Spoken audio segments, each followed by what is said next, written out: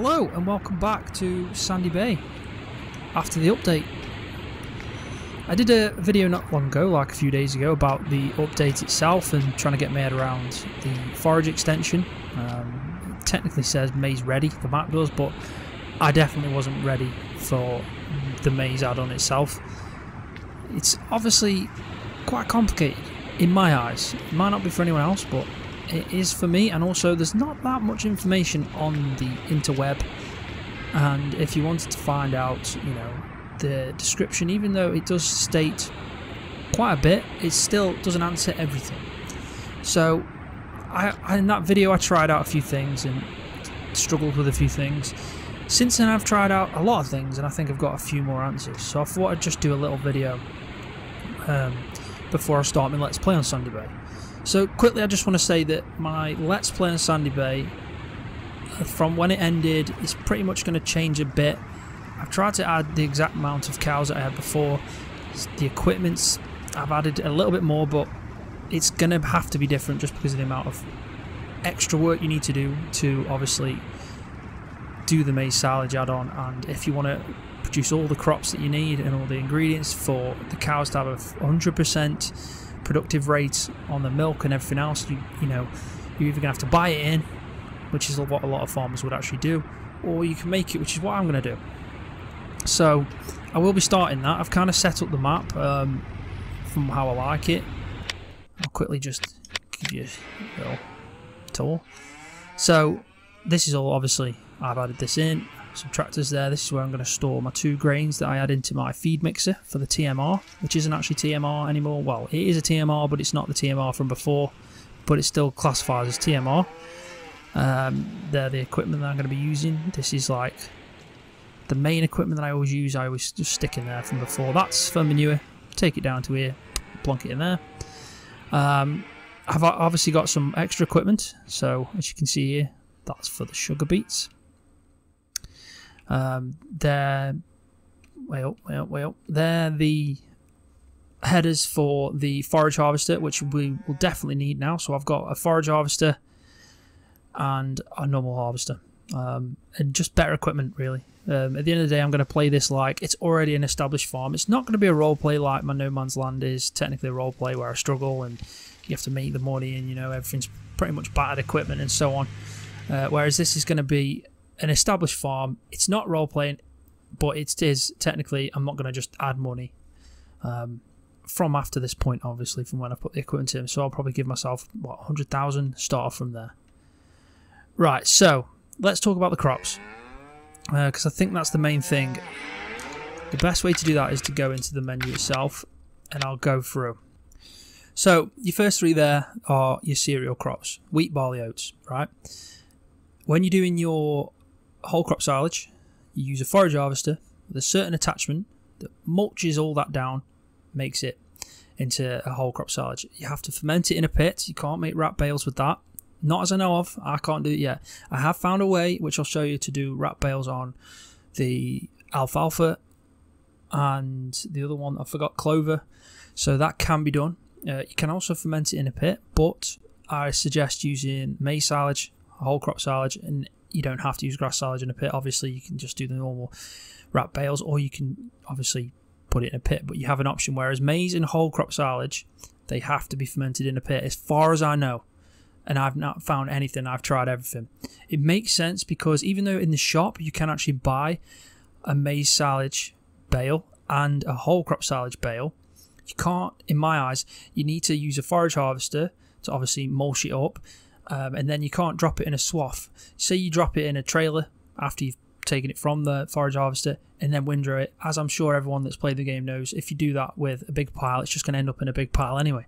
And then you can't really pick it up with a baler that's going to wrap it. There is a baler, like I said, that does clover, and a baler that obviously does alfalfa. But as far as I know, it won't pick up maize.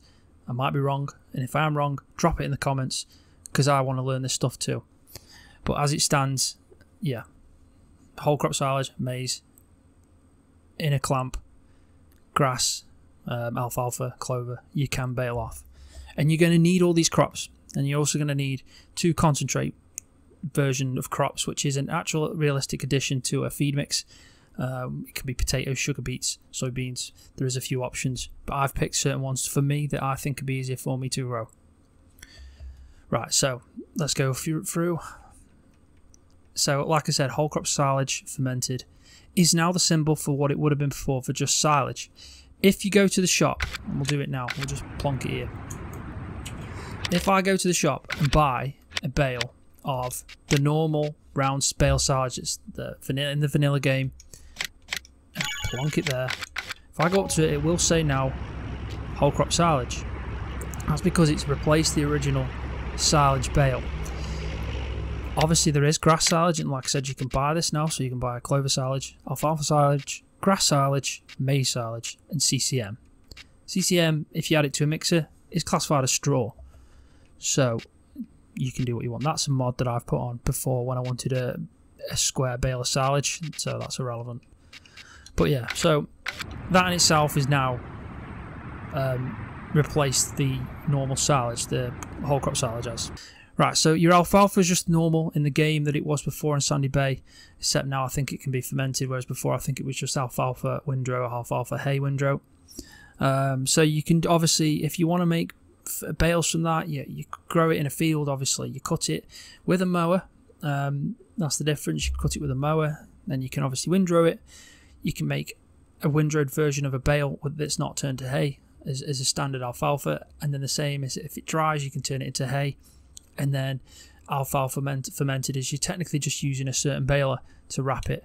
I'll show you where the baler is, because in my first video I kind of got confused and I thought, well, I can do the bale but I can't wrap it. So right now you can make the bale from all these balers, but you can't wrap them. Okay, so these two here, the SW4014 wrapper for clover and alfalfa, and the obviously baler combi wraps as well as baling round bales for the clover and the alfalfa. So there isn't a square baler right now. If you wanted to make square bales of clover or alfalfa, you can do that with a normal baler because you're not wrapping them. But anything that you're wrapping, so really a round bale, you need to use these balers. In the future they might adapt the mod where it can use all balers to wrap.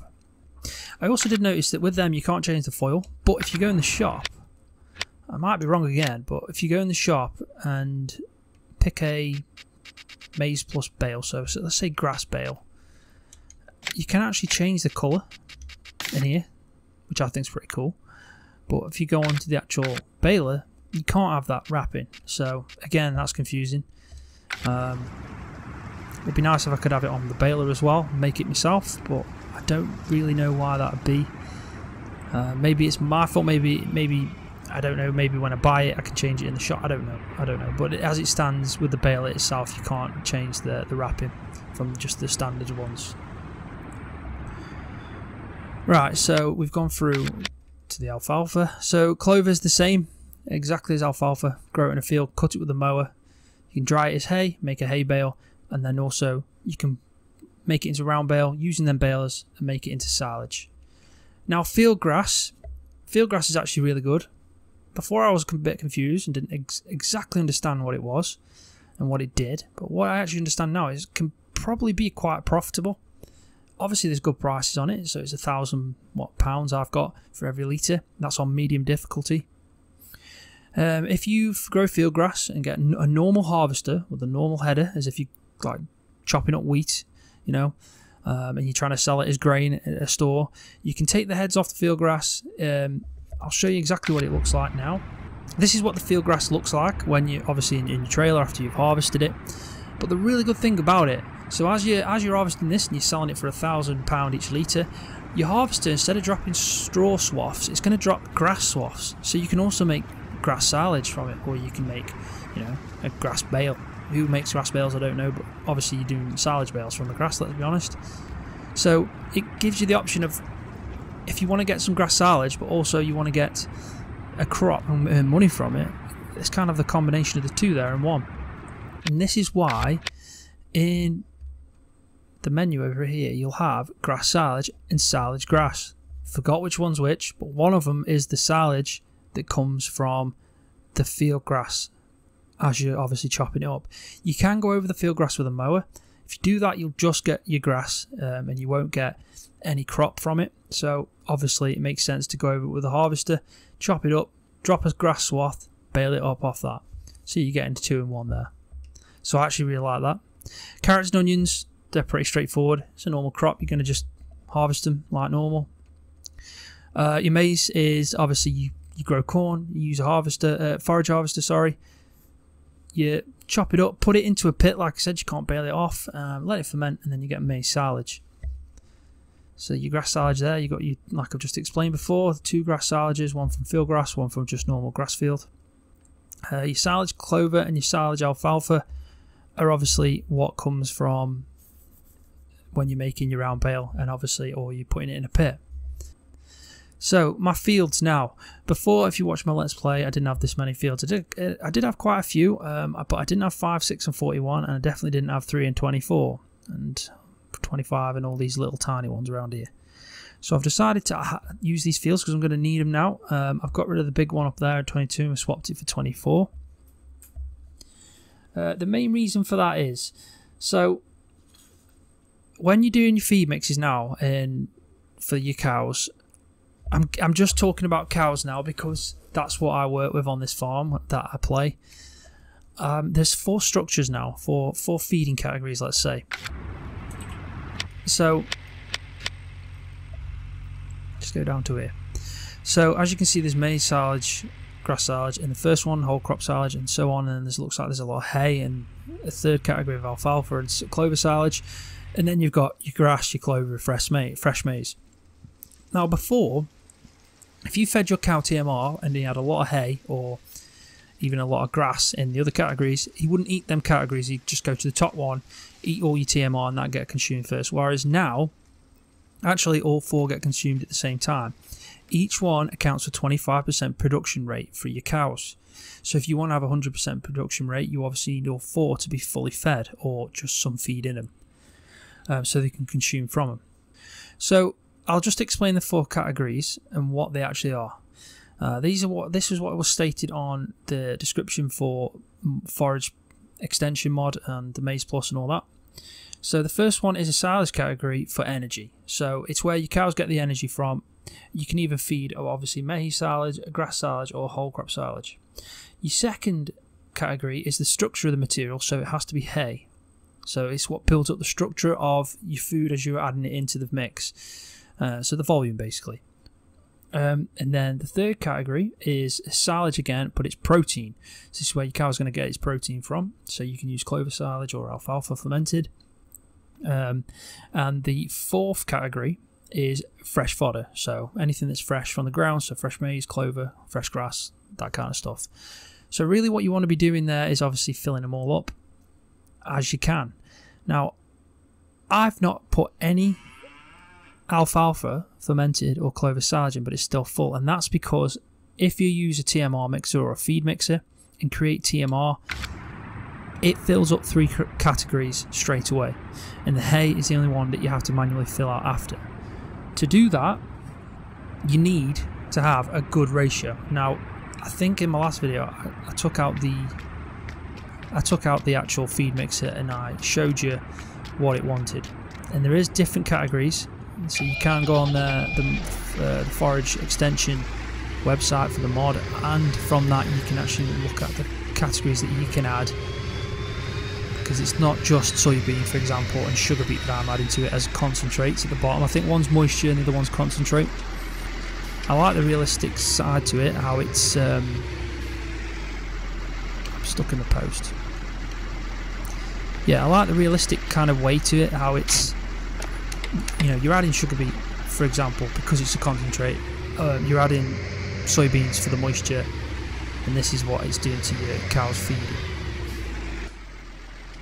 Right, so this is a mod, this Keenan Mech Fiber mixer.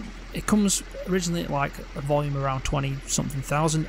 I changed it in the XML file because I have a bigger herd of cows. I don't want to be kind of filling these up 4 or 5 times. So I changed it to 48,000. That's one thing that I recommend you do, to be honest, because with my front loader and telehanders, I've got 2 buckets that I've changed just because it'll perfectly match the ratio that I want to put into this mixer. So now I've got a telehandler bucket that's 12,000, and I've got a front loader bucket that's 3,000 for my concentrates. So I just changed them in the XML files. So if you go into the actual compressed file itself for the mod, and don't extract it, just open it up with a software that obviously you can usually, I don't know, WinRAR or 7-zip, anything like that. You go into it, you find the actual XML file for the actual mod itself.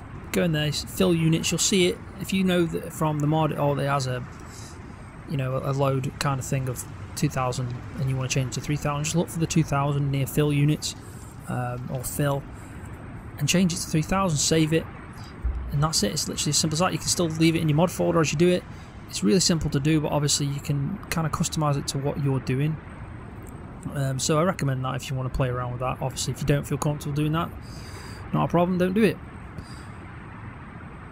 Right, so the feed mixing ratios here.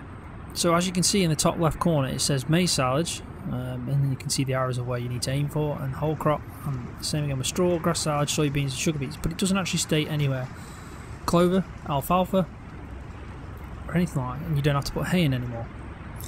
So for me, who uses a 48,000 litre mixer, I put in 12,000 litres of maize, 12,000 litres of whole crop, 12,000 litres of grass silage, 6,000 litres of straw, 3,000 litres of soybeans and 3,000 litres of sugar beets, and that gives me a perfect mix ratio of 48,000. The only way you're going to do this is if you want to work it out. Get a piece of paper and a pen, work it out. On the description for the mod it tells you the percentages, even though you can see them there. It doesn't actually give you a number, but it does tell you the exact percentages and you can work it out. If not, just play around. It doesn't have to be exact. You can put one bale in. It depends how big your bales are. I use the variable bale mod so I can change the size of my bales. I always like 6,000 litres as a bale. It means that I don't have as many bales, and also it kind of worked really well before with this mixer, and obviously going forward I kind of want to do the same with it being the same volume for me. So again, it's one of them things, play about. If you want to change the bales that you get, use the variable bale mod, and then you can change around how big you want it. If you're sticking with the normal 4,000, it will be a little bit different than what I'm doing it at, but you can sit down and work it out. One thing I will say is if you put this full and then go and fill it up into the trough and you have 10,000 left, as soon as you close this game and save it, every time I've started back up, my feed mixer is empty. Now I don't know if it's this certain mod, this certain actual feed mixer, or if it's any feed mixer, because obviously it's now different, the mixes that are going in, it just doesn't save the quantity that's in there, so it's always empty again. So if you haven't got much feed and this is like 95% full, and then you save the game, close it, come back to it the next day and it's all gone, you might be like, for God's sake, I needed that feed. But for some reason that is how it is. Also, I will explain now that there is another little bug that I found with the manure mod. So if you leave this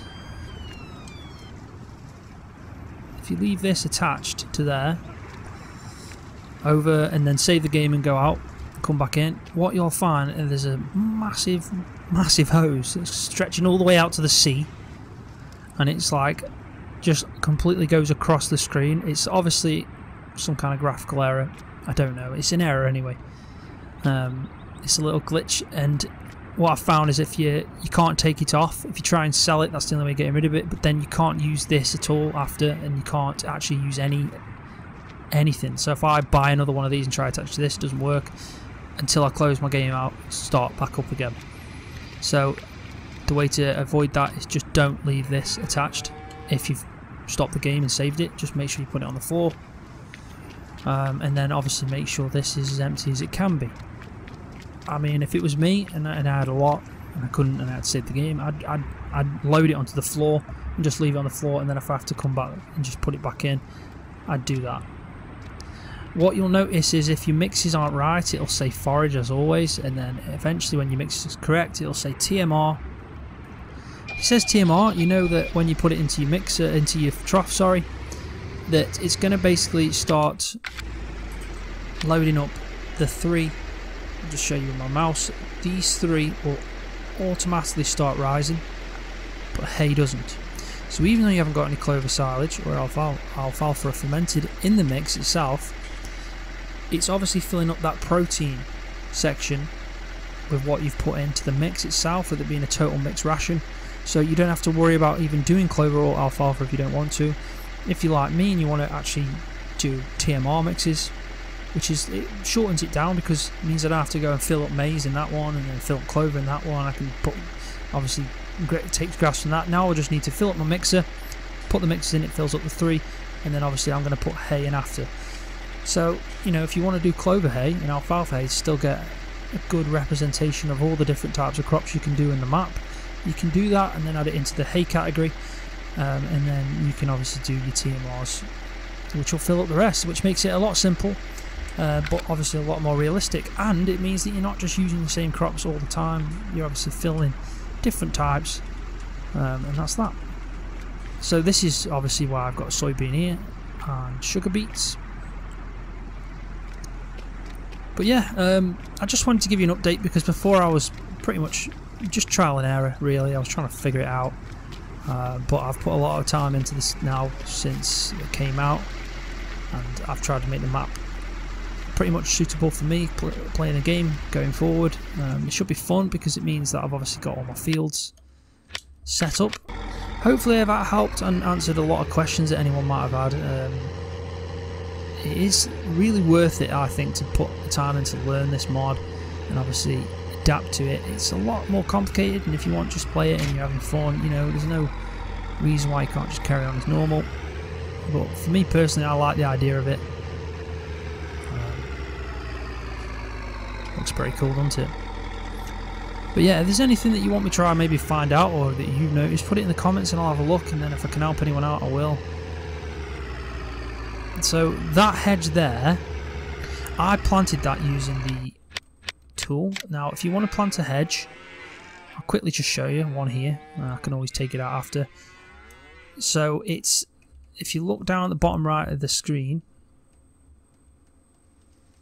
I'm trying to find which one it is. It's not, it doesn't actually look, no, it doesn't actually look like hedge. Where are you? There you go. So it looks like to me, I don't know what it looks like, but it's definitely not like a hedge. So that's how you do it. If you want to, you know, do a hedge, you can just do that. Now I've tried to go down these and cut them. For some reason it won't. So I don't know if I have to actually put them in here over at the top of them. Well, I don't know. Maybe it is just as simple as going down them, and that wasn't very straight. I'm using a controller. I usually like to use a mouse doing that. But you get the idea. You can also plant it like I said before. So we'll go and use it. Now I'm not going to lie, I found the controls really difficult on this cutter. I don't know why, I just did. It wasn't the easiest thing to do. It's not like when you use a front loader or a telehandler. There's just so many axes to it that it would just, yeah, it blagged my head.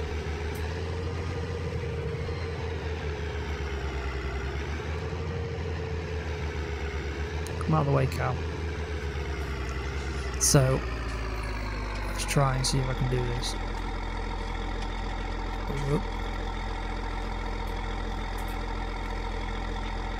I think that should be alright. So you can turn it on. Maybe. Do I need to put the PT on? Yep, that'll help.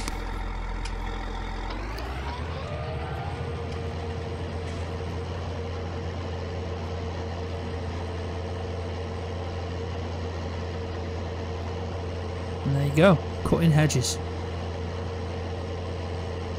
Really cool add-on to the game. Makes them a lot neater. I would have liked it if the map itself, all the hedges were cuttable. I mean, instead of just planting them in over it, I don't know if that was just a lot of work for Oxygen David.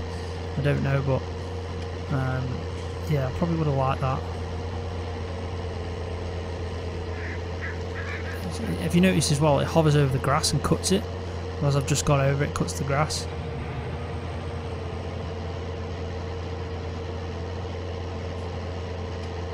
I mean, I might be wrong, it might do the hedges, they might need to grow or something, I don't know. Because I know they change within seasons of colour. Let's just see if I'm actually talking absolute nonsense.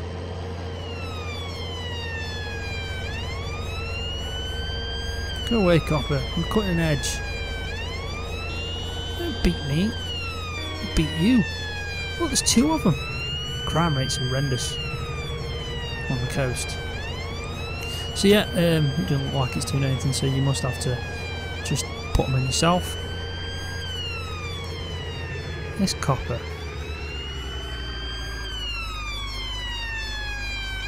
He ain't even going that fast. He just wants to get home. So yeah, I'll leave the video there. Hopefully, like I said, it helped you. If it did, give it a thumbs up. I appreciate that. And also subscribe to my YouTube channel for more videos on Farming Simulator. I'll be doing my Sandy Bay Let's Play very soon, but obviously I'm going to keep on with the roleplay that I'm doing on No Man's Land. I'm actually really enjoying that right now. Again, thank you very much. See you next time.